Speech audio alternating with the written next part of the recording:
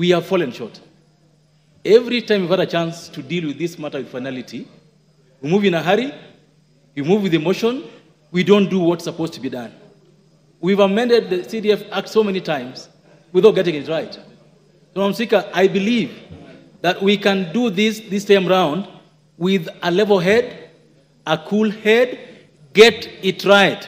Let's entrench the constituency as a level of devolution. That's what the court is telling us to do. That if the word is a level of devolution, can we entrench the constituency as a level of devolution? So that it works out. Number two, Madam Speaker, members of parliament representing constituencies, stop going out saying the CDF is your fund. It isn't your fund. Members of parliament say, oh, my CDF cannot be touched. It is not yours. But you go out talking about it as if it's your fund. That's what the court is saying. They don't want members of parliament putting their hands in CDF. I agree with their right. Let's change the law to ensure that what the court is saying is not right is made right. We cannot come here and start saying, oh, judges did this. That is their role. Our role is to make law. Judges' role is to interpret the law. We can't keep abusing judges every time they do something against us. It's not the way you run a country.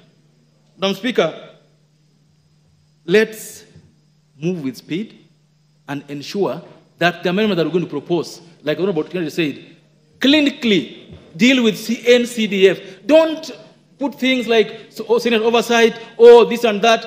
Let me give you an example, Madam Speaker. There's a bill I brought to this House in the 11th Parliament. Every member almost liked it. It was about moving election date from August to December.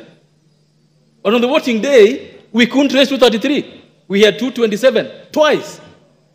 If members believe in this, let's put our heads together. Let's get a good law. Let's not blame everyone else apart from ourselves. It's us to blame. We are the lawmakers. Madam Speaker, I support and I hope that we can soon do this to ensure that the CDF is entrenched right inside the Constitution. I support. I think